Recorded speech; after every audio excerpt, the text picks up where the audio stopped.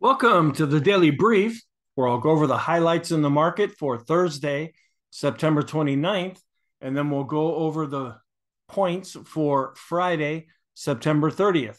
And it does look like Thursday was a dead cat bounce, or at least Wednesday was a dead cat bounce. What we gained on Wednesday, we gave back and then some on Thursday. So things are looking more negative again. I go into more detail in the full length video, but we're still potentially building a base right now. We haven't really fallen down too much. We did set a new 52-week low, at least intraday and on a closing basis. But at the same time, we have to say, is this building a base before we get set to go higher? Or are we just establishing a plateau, a little resting spot before we get set to go lower? There's a lot going on in the world right now, and there are some pretty negative things that are really hitting the markets. But at the same time, we're seeing little hints of positive things happening, and we're coming back into a more seasonally friendly time of year now. Now, even though we've had a lot of stock market crashes in October, October has also shown some pretty significant gains. So we'll just have to see how things play out. Let's go back and just talk about the highlights. Right at the open, we gapped lower. We just shot right through our, S1 at 36.61. We went down to the previous support level around 36.25-ish or so, kind of that area. Eventually, we would end up even dropping down a little bit below that to set a new low, but we haven't completely fallen apart yet.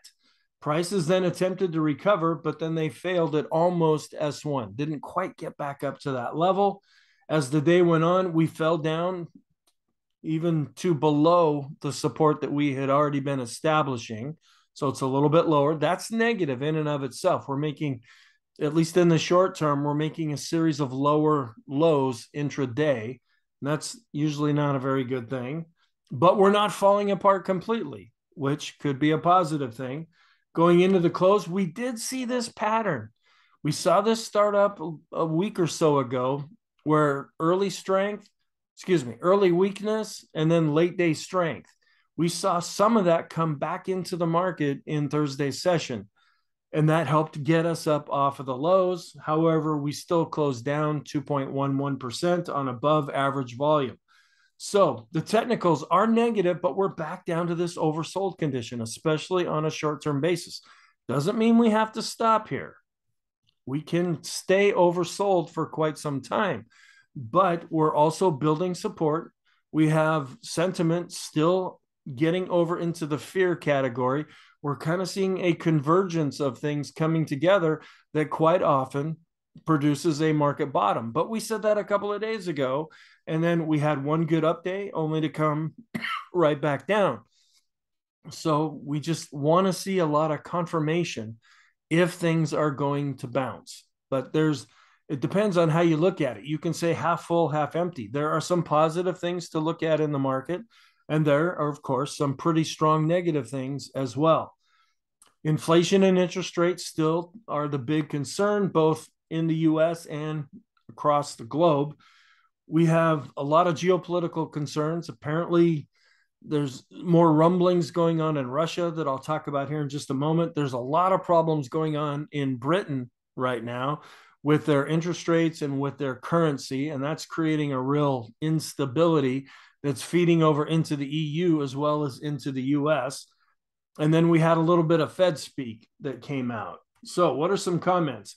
We can call Wednesday a DCB, or dead cat bounce. You can even get a dead cat to bounce if you throw it down hard enough.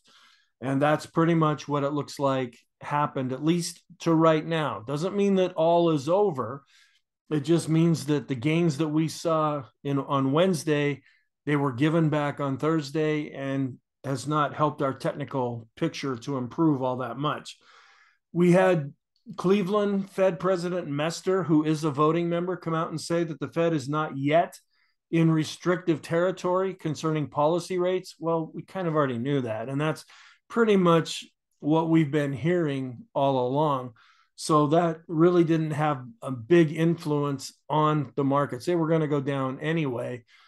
It's just a continuation of this more hawkish stance that the Fed's been making. There's a lot of instability right now in the UK concerning their gilts, which are their bonds, as well as the British pound. It's been recovering now, but it was really tanking a couple of days ago. Then Putin is expected to announce the annexation of 4 Ukrainian territories on Friday.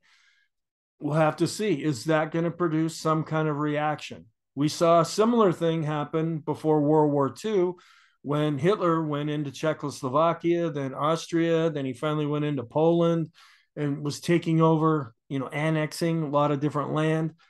Other countries just sat back and really didn't do much. Is that what's going to happen now? What's the US going to do in response to this? What's the EU going to do? What's NATO going to do in response to this? We don't know at this point. Is this going to escalate things or calm things down if Putin makes this announcement? All of the sectors in the market declined in Thursday's session. We still have the 30 to the 5, the 10 to the 2, the 10 to the 5. Those yield curves are inverted. Sentiment is tipping over more towards the extreme fear side right now. We did have jobless claims, and this is what folks are using to justify saying maybe we're not in a recession.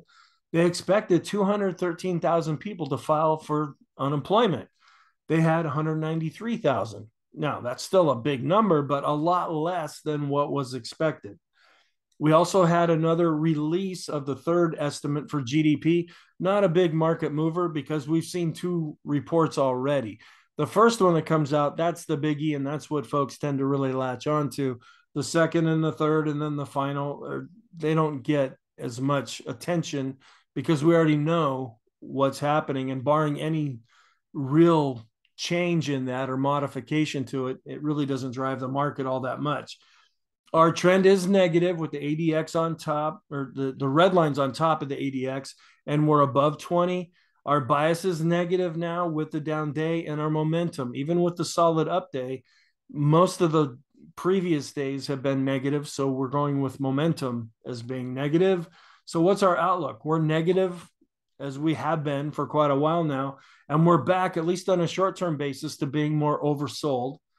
It's the last trading day, not only of the week, but of the month and of the quarter. So there could be some real jockeying around. We might see a real increase in volume as a lot of different players try to shore up some things. There could be some price swings that could really take the market one way or the other, just because we're seeing everything happening on the same day. We do have personal income and spending coming out. That's a biggie. But the really big one is going to be PCE prices and core prices. This is the other major inflation gauge that the Fed likes to use, and that will give us some insight as to what is happening with inflation. If it's lower than expected, that might provide some support to the markets. If it's greater than expected, this base that we've been building might turn into a plateau and we could fall down even more. We also have the Chicago PMI coming out, and we have the final reading of consumer sentiment. And then the whole list of geopolitical events, the whole pipeline issue, which is kind of a mystery right now, different supply chain issues and lockdown concerns in China. Inflation and interest rates are still the biggest focus for the US stock market. Any more Fed speak that we might get? So there's just a lot of negative things right now.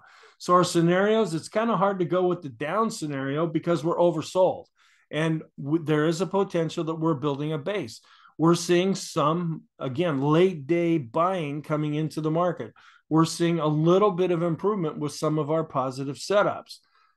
We can't really just dismiss that. So it's kind of hard to go with the down scenario, and that we're oversold as well.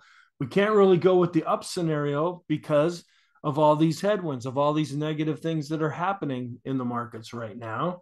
And we can't really go with the sideways look at things because the ADX is above 20 and negative. So our conclusion then is we are negative overall. In the short term, we're back to being oversold.